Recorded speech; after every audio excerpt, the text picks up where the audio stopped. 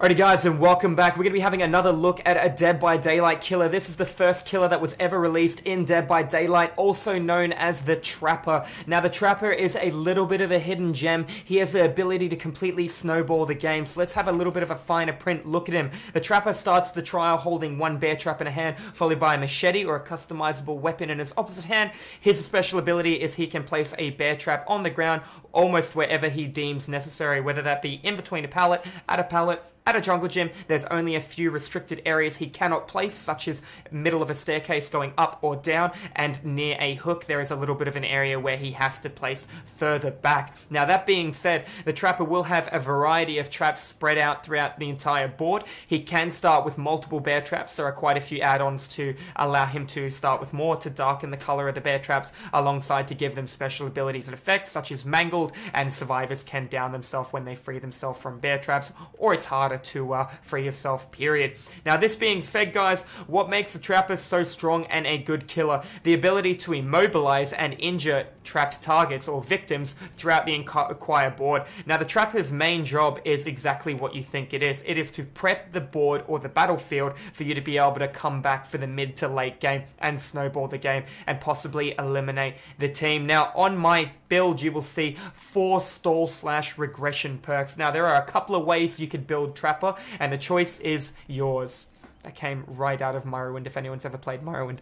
Alright, that being said, this is a build based on the fact that it's a rank 1 build. Yes, I can see in the top right hand corner I'm rank 11. Rank reset did just happen. But that being said, let's get straight into it. Now the first perk is a staple on a lot of killers. Now I highly recommend this on a few killers. Those few killers being the Trapper, the Hag. They are the god tier ones in my opinion that Ruin is very crucial on. Hag can get away without it with Devour Hope and Haunted Ground, don't get me wrong, but you're gonna have to be really a veteran understanding Hag, animation lock, etc. But we'll be talking about that in a different section or video. So having a look here, Ruin. What does Ruin do? Basically, a survivor has to land a small great skill check to get no productivity towards the generator. If he lands the good section, there's a 5% penalty regression of what is already completed of the generator. Now, it takes 80 seconds to do a Jenny against Ruin, providing you're landing every great. So if you've got it all the way up to 79 seconds, and at the last second you land it good, you're losing 5%. 5% at 80 is 4. Therefore, you're losing 4 seconds. That also being said, all productivity is stalled on the generator for approximately 1.5 seconds. Therefore, anyone else working on it might miss a skill check too, it might stall. It can really hurt generators when there's multiple people working on it. And the whole build here for Trapper is based on, I'm going to stall the game while I prep the game, and I'm going to come back for the mid to late game. So that is what Ruin does. It also appears on a totem, which killers has to sort of protect to a degree, but at the same time survivors can break the totem and then remove the buff from the killer or the debuff from the survivors altogether for the rest of the trial. Now the next one is my favorite perk in Dead by Daylight. You all know it is called Pop Goes the Weasel. Pop Goes the Weasel allows me to pick up a downed target, hook them, and then kick a generator. Kicking the generator, it will suffer 25% penalty to what has been completed of the generator too. Therefore, if the generator is almost done at 80 seconds, you kick it, it's going to go flying back. You got 8, 16, 20 seconds right off a generator because you kicked it. Now, if you kicked a Jenny and you had Ruin, that's really going to hurt the generator's productivity. Okay, moving on to the next perk as well, Thrilling Tremor, when you picked up a down target. Now keep in mind, if the survivor steps in your bear trap and they're already injured, you can press the spacebar key and pull them out rather than hitting him, picking him up out of the ground. However, if you have perks like Save the Best for Last, you can hit a survivor in a trap who has not been put into dying state to get a token. You can only do it once, so you can't do it multiple times, and then you can pick him up out of the bear trap, or he might just fall out onto the ground and you pick him up through that as well. Thrilling Tremor allows you to pick up a down target or pick a target out of a locker. While you do the animation for picking somebody out of a locker, do keep in mind when you put your sword aside or put your machete aside and you grab them to throw them over your shoulder, until they reach over your shoulder, Thrilling Tremors will not activate. It does not activate instantly. When picking a survivor up from dying state on the ground, the second you hit the spacebar key and you bend down, the generators will seal. Now, Thrilling Tremor is very powerful. It is a substitute to barbecue and chili. In my opinion, it is a rich man's barbecue and chili. This seals all generators that people are not currently working on. Now, barbecue would give you situation awareness. Now, keep in mind, the trapper's job is in the title. He is a trapper. His job isn't a hunter. He's not meant to be looking for survivors to kill. I mean, sometimes you get a map like Liar's Institute and that's how you play it out. Other times you need to be looking towards the prep of the board of the game. Now, if I pick somebody out of the trap and then I hook him on a generator and I see one generator that's not glowing white, that means there's survivors on that. Possibly multiple survivors because all the other generators aren't being worked on. There could be a guy in a locker, there could be a guy breaking a totem, could be a guy close, could be a guy in the basement. I don't know. What do I know? Somebody is working on a generator across the board, therefore I'm going to need a path in that direction, giving me the highest probability of getting Pop Goes the Weasel regression out. Much like the Wombo combo Pop Goes the Weasel and Discordance, also known as one of the most powerful combos in the game, Thrilling Tremor works perfectly with Surge. Now, what does Surge do? Surge is basically one of the god tier perks that I don't have in my build here. It is a hidden gem that a lot of people think it's a really, really bad perk, but at the same time, if you incorporate it well on killers that are M1 killers, it can work phenomenally good. So what does Surge do? When you down a survivor with an M1, yes, if he is stuck in a bear trap and trying to free himself, if you M1 him, all generators within 32 meters will explode, going back 8%. It can only happen once every 40 seconds. It can hit 4 generators if you're on a map like the game. It can hit 1 generator if you're on a map like the temple. Generally, you'll still tip 2 generators almost on any map. This being said, why is Surge highly rated in my books? Okay, downing a survivor, all generators will explode for 8%. That forces a survivor to release themselves from the generator, okay? They might just jump straight back on it, they might not. If you have something like Save the Best for Last, you recover 40% quicker, right? They might not have enough time to jump back on the Jenny. Then you press spacebar. Now the generator has been regressed by 8% and it's going to be regressing approximately 1.5% per second for the next 16 seconds. It's not looking so bad now, isn't it? You have just picked that guy up, you've made it go back 8%. On top of that, you're making it go back, let's just round it down to 1% per second. So that's 8 plus 16. You're now making the generator go back a whopping 24% for a generator you haven't even touched. You haven't even kicked the generator. You just down Jeff and picked him up. Now 3 generators around are all going to go back 24%. Now look at Pop Goes the Weasel. That makes it go back 25%. So running the combo of Thrilling Tremor and Surge is going to give you that powerhouse regression. Now you'll see I don't have it on my Trapper. I do highly recommend it on weaker killers that don't have that kill potential, that pressure, that downing with a chainsaw on the Billy, downing on Leatherface. I recommend it on people such as the Pig.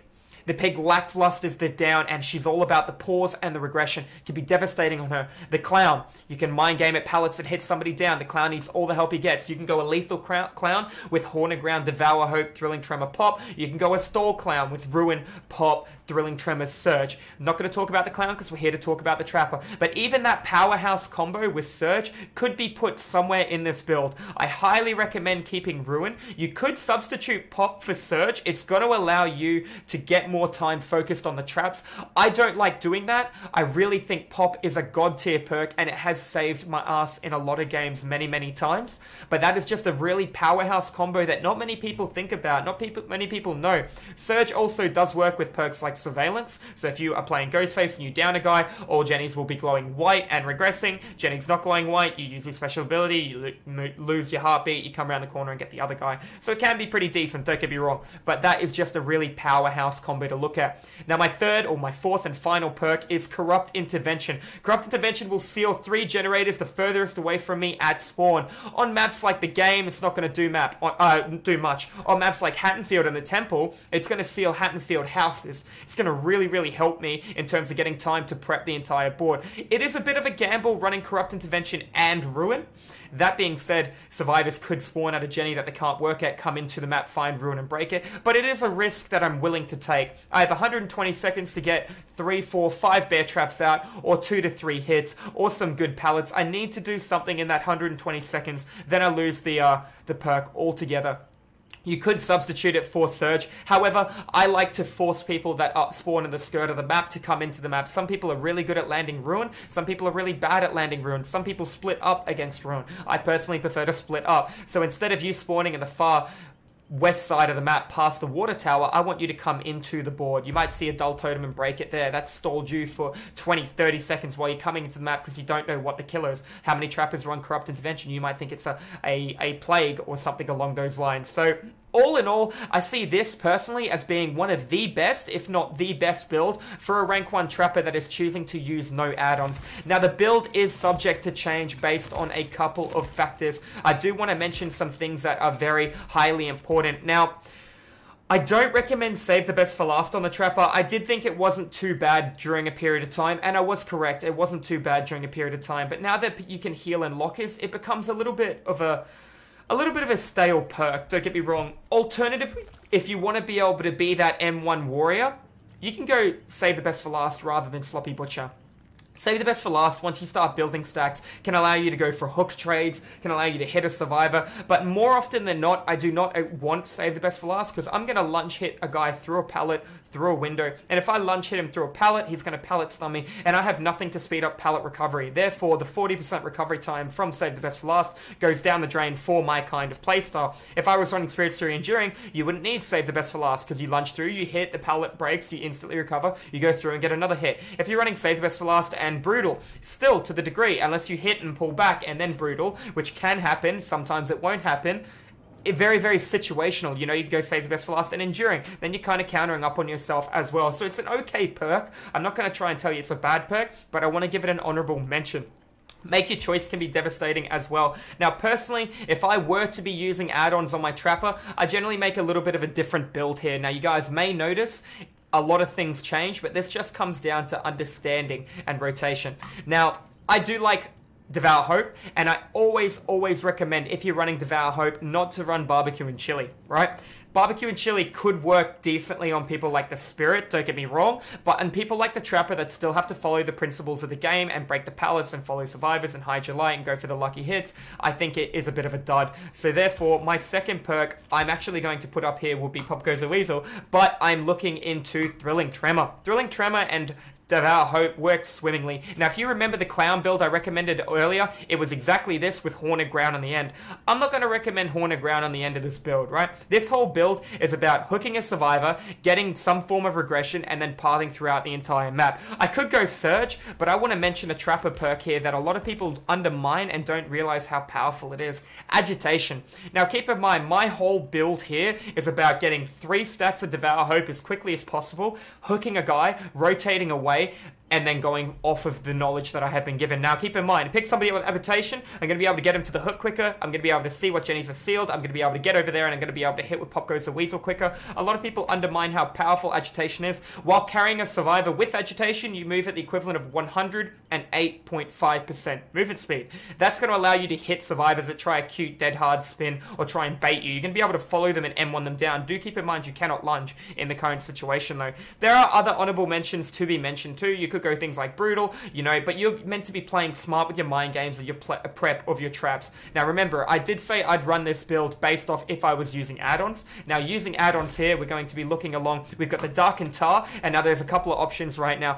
I could go the Stitched Bag to my far left. I could go the Trapper Setting Tool. I could even go all the way over here to go the Trapper Sack to carry 1 extra bear trap. Now personally, I don't care about carrying 3, 4, 5 bear traps. I'm more of a kind of man that likes to hurry up and move on. Ideally, the best possible combo for what I'm looking for would be the fastening tools, but I'm going to run down to here. So I'm showing you the cheaper option of what I would recommend. Now this is going to, you can trade out the tar for this one here, the wood, the logwood dye, but there's a very distinct color difference. I could look at 2 bear traps and go, that is obviously Darkened Tar, that is wood, that is the logwood. Alright, so that combo there, it's going to be devastating. You can pretty much place traps in the open and they can't see, allowing you to place, not in doorways, but, you know, running up ramps to the boat. There's going to be a lot of areas where you can catch survivors out like that. You're going to have almost no downtime because you're trapping really fast, but I wouldn't recommend the build if you don't understand the maps fully as Trapper. Keep in mind, there is no ruin to stall the game. There's no corrupt intervention to stall the game. This is all based off